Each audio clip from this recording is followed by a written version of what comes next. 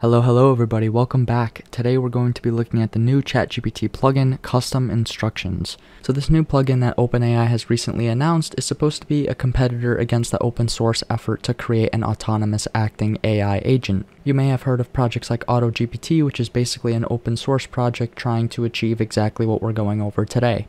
And so what we're going over today is how ChatGPT can basically prompt itself to complete tasks all on its own. So you can provide it all the information that you need to provide it in a text box here, which it can then use as a guide for all processes in the future. You can also create a text document from which you have instructions, and then it can take from that document and follow those instructions along with the additional information that you've provided in the text box that you see here. So real quick, to show you guys how to get this going, all you have to do, just like the code interpreter plugin, is you have to go down to here, down to your settings and beta features, custom instructions, and turn this on. Now I'm not sure if this is a ChatGPT 4 Plus member only option at the moment. It's not something I've looked into. This literally just got released and just got put in front of me like half an hour ago, so I wanted to make this video as quickly as possible so you guys can get the full picture. The introduction of this add-on opens so many doors for ChatGPT. I'm really interested to see how that's going to work with the browsing feature down the road, or if it's even integrated into this plugin as it stands right now. So again, not sure if this feature is ChatGPT 4 Plus only, or if it's like a regular membership can have it. But if you are a non-subscribed member using ChatGPT Plus and you go here and to settings and you don't see it, it's likely that you just need to get the Plus membership subscription for now. So here's how it's going to work. So once you've turned it on in your settings, you can go here and you'll see a new option here, custom instructions. And so what you have here are two different sections where you can basically add resources and information to give ChatGPT the proper context it needs in order to act on a particular task. So if any of you have watched my previous videos, any of the last 4 that I've made, I mentioned frequently how you need to provide proper context to the ChatGPT or to any large language model in general for it to act properly on the information that you're looking for. If you're looking for a marketing strategy for your business, you need to provide it all the relevant information that a real marketing assistant or a real marketer would need in order to build that marketing strategy. So this is kind of where you can do that and where you can provide a lot of that base information, especially if you're looking at this from a primarily business perspective. Another way to think of this plugin, now that I'm thinking about it, is kind of like the ChatGPT Playground. When you open ChatGPT Playground, which if you don't know what that is, it's essentially pay to play. So for every prompt that you use or every time that you message ChatGPT, it charges you for that prompt. And it seems like it would be very expensive when you just hear about it, but it's actually very cheap. But the point is, in Playground, you have the ability to put basically a set personality on the left side and then converse with ChatGPT on the right side. So when you do that, you could basically tell it to take on a persona, such as a professor or an educator or a mentor or lecturer. You can tell it that it's an expert in particular niches and particular subjects, and that can help guide ChatGPT to better service your needs. So this is kind of like that, but now it's added native into ChatGPT, and we have an extra feature where we can basically tell it how to behave as well. So the top bar here in the custom instructions is that sidebar in Playground where you can tell it how it needs to act or what critical information it needs to consider. And the bottom text box is how it should behave and how it should take into account what you're saying, basically. To kind of show what I'm talking about, here is the base prompt that's been floating around the internet right now that's been created by NickADopos. And it's kind of self-explanatory. It basically explains how ChatGPT should be acting based on the prompt and what other facets it should be considering after each prompt. You also have some controls to tell it to advance or to stop, and this is something that if you have experience with AutoGPT should be pretty familiar with. So this is kind of a similar thing to that, except you have to build it yourself, unfortunately. But that also means that you have more areas for variability. So we're going to test this little model and we're going to see how this works, and then we're also going to revise it a little bit and do our own to see how much we can get out of this plugin. Okay, so here's what we've got, right? We have a simple instruction document here, basically just 4 steps. I wanted to verify the information that I provided it. So what I provided it, it's the same thing that I've given ChatGPT in basically all the videos that I've done so far. It's just the first paragraph of my executive summary, or I mean, it's just my executive summary. It's only one paragraph. And one thing that I notice is that this already fills up a pretty sizable chunk, almost half of our total character count here, which is not great. The objective of this, especially coming from a business perspective, is you want to be able to feed ChatGPT or a large language model a large amount of data that it can then recall and act on. The way that I'm thinking about all of this is similar to how Stable Diffusion uses LoRa models, textual inversion, basically to learn additional concepts which it can then apply in any given situation. So basically what we're looking for here is a pre-trained model that is pre-trained on your business information, and while we don't have that yet in an affordable way, the best option to do that is to be able to provide information to a large language model in situations like this, or in a way like this, where it can basically read that info and try and recall it the best it can, but it's not inherently trained on that data. So I hope that makes a little bit of sense. But basically the overall point is that we want to be able to provide as much information to these large language models as possible, but right now with the limitations of the character count in this plugin, we can't really do that effectively. So it's important that you're very concise and providing the accurate information, providing the right information that you think it's going to need in order to get the task done, which is why I gave it the executive summary. I know that was a lot. I hope that made a little bit of sense. I'm sorry about that. So we're just going to move on to our second box here, and this is pretty much just exactly what we had over here, just our NickADopos document, right? So what I forgot to mention here is that we have a text file named X, right? And so I only put X here because I wasn't sure what I was going to name the file. It's important that when you name your instructions file, this text document, that you replace this name with the one that's in here. And again, there may be better ways of going about this. We're going to explore that a little bit later on in this video, but it's still important to take note of that if you're going to try and use this method. So there's also definitely no need to be worried because I'm making it sound like it reads the file directly from your computer. It does not do that. In fact, you actually have to give it to ChatGPT in the same way that we did with the code interpreter. You're basically just going to drag and drop it in. So what we have here is our ChatGPT task. We're just going to drop that in. Make sure we have code interpreter selected, ChatGPT 4, and send it off. Okay, so right out of the gate here, it's definitely taking into account what we said in our base document here.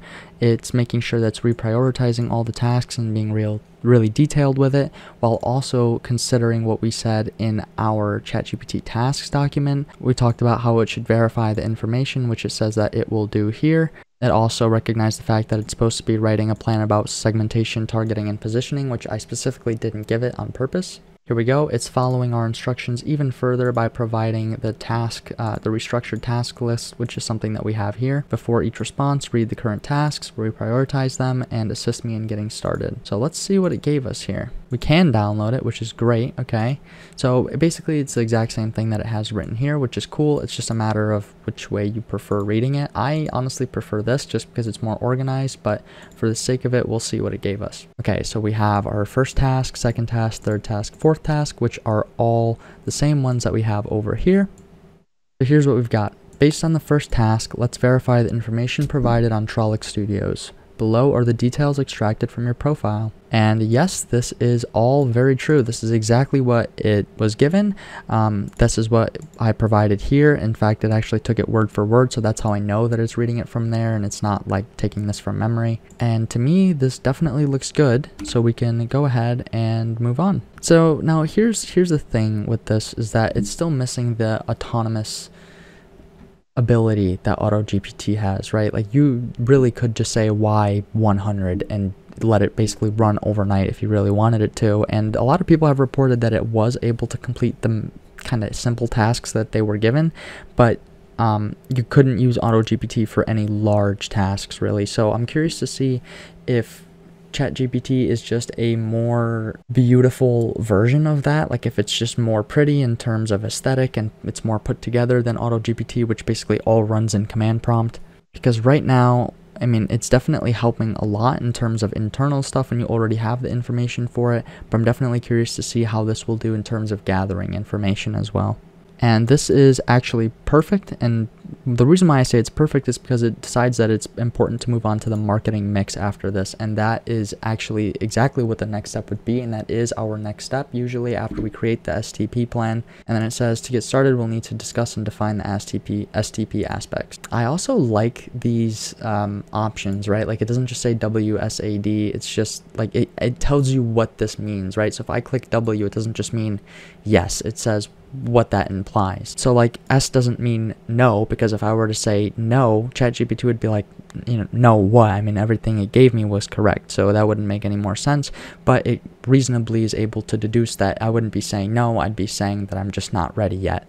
But we are in fact ready, so we can go ahead and say W. Okay, so here's what we've been given, and this is definitely not bad, but if we're trying to have an autonomous bot that can basically figure things out on its own like an employee would, if the goal is to have a computer that thinks like an employee, we need to be able to get that computer to think for itself or to find that information by itself. And so when comparing this method to AutoGPT I think is a clear winner here, as it's able to basically reasonably assume what the next task should be, and if I don't provide it information, it's able to work around it sometimes. It's not perfect, but a lot of the times if you don't provide it the info it needs, it can try and work around, or if it runs into a problem, it can try and find another way around. Here we're not really seeing that. It's more just guiding us in the STP process. Like these are all questions that I've been considering when writing the STP process, but it doesn't really help me at all because I've already been considering them. So with that in mind, let's see if we can actually interrupt this process and how it's going to react with that. So I basically just asked it to answer the questions based on the information that it has and to continue. Now that's something that I really like as compared to AutoGPT. With AutoGPT, when you tried to provide it context outside of the yes or no brackets that it had, it wouldn't consider that information at all. I mean, all that text that you give it basically just gets lost in space. It never gets to ChatGPT, it never even considers it at all. Here, when we interrupt, all we have to say is just, you know, what we think basically, and it's able to logically continue what we were doing, which is extremely insane stuff, and that's definitely employee-like behavior, I would say. Alright, so I've made a few revisions to our goal here. And the first revision that I wanted to go through is what I actually changed in terms of its knowledge. So instead of using the base that we used here from NickADopos, the no talk with the W to advance, all this, I decided to make my own. And so the goal here is going back to our conversation about an AI that can act as an employee and understand its position within a business and how it needs to behave. So the goal here was to basically outline a personality that ChatGPT should take on, and this personality is of a marketing assistant within my business. So I told it that a few things the job might include would be creating marketing material, understanding and developing the studio's marketing plan further, providing creative advice, and more. I also provide some qualities that represent what the person should behave like, and then I also add, you know, steps that it should be following basically for every single prompt. And the goal here is to basically create kind of a thread with ChatGPT that is not limited to one specific task and can branch out to a bunch of different things. So when we have something like this, we can then specify exactly what the goal is. So here we have our main objective being to brainstorm possible marketing campaigns based on the studio's positioning. I then provide some information about what that positioning is, and then what, you know, some more information on the task. So we're going to see how this works and if it will even work. So I'm going to take this document, throw it in there, send it off. So here's a couple things that we can notice right away. So when you have something like this, it considers this a task. So when you say do not limit your knowledge or thoughts, it's considering that as a task, not necessarily how it should be thinking. So this is probably something that I should have put into here, into our kind of control panel here. But it was able to deduce that all this is part of the positioning idea. So it, even though these have their own lines here too, it was able to include them in part of the positioning, which is really interesting. So I think this is something that could be fiddled around with a little bit more. Maybe it's just it didn't really realize what I was trying to say here. Well, the good news is that this didn't really clash with what it was intending to do. It didn't get confused by these, by the fact that it was considering these to be tasks. It just didn't include them here, which is good. And one thing to note here, back to our conversation about whether this can access the internet or not, unfortunately, it does not seem that it can. So if you wanted to provide it research, that's something that you'd probably have to give it yourself, which again also kind of defeats the purpose of the whole autonomous employee idea. The But in general, all the information it gave was correct, so I'm just going ahead and saying to continue. As we can see, we have some really good results. This is actually something that I did before, a different method. I'm not going to talk about it here, but before all this even existed, back in November 2022 when ChatGPT had first been introduced, I'd been trying to achieve something like this where ChatGPT could consider the information that a business was giving it and then actually use that information and create ideas related to that. I was having a hard time getting ChatGPT to fully integrate all that info, but now it seems like it's doing a really good job. It's definitely taking the info from the executive summary that I provided it. I mentioned in the executive summary that we're an innovative marketing studio that tries to use AI technology, and so here it was able to add augmented reality showrooms, which is actually a sweet idea. So definitely some good results here, which just goes to show that you aren't limited by this original process that we showed here. You can make your own, and I'm sure that you're not necessarily limited by anything here. It's all about how you are talking to ChatGPT and making sure that you're being concise. This was just a very basic example that I wanted to do to show that you can use different models, I guess, quote unquote. But once again, do not forget the fact that you are limited by the 1500 character count. My original post, this one right here, was 2500 something, so I had to limit it, but even then we still get some really good responses, so definitely something to consider. So overall, this is definitely a very promising future in terms of autonomous support for employees or for business owners, but this is also really scary stuff because realistically the only thing that this plugin needs in order to be an all-in-one AI employee is the ability to search the internet and then search through all that information by itself. Well, this plugin definitely isn't perfect. There's certainly things that you can use it for, and I encourage you guys to check it out and maybe try some other things yourself. I mean, we saw today that you aren't really limited by what you put in, so you can make your own models. There's no template for it. You can provide any information that you want and see how it's going to behave. Definitely try it out, and if you guys find anything interesting, please feel free to leave a comment in the description. And if you guys appreciated this video and some of the other videos that I put out, please feel free to leave a like. It would be greatly appreciated. I try and cover the newest tools happening within the AI space as they come out, and I'm trying to do it all from a business perspective. So if you're a business owner or you're still trying to learn about how you can integrate AI into your business, definitely stick around because we got a few good videos coming up. That will be all, guys. If you guys need anything or you have any questions, please leave a comment and I'll be sure to get back to you as soon as I can. Thank you guys, and I'll see you next time.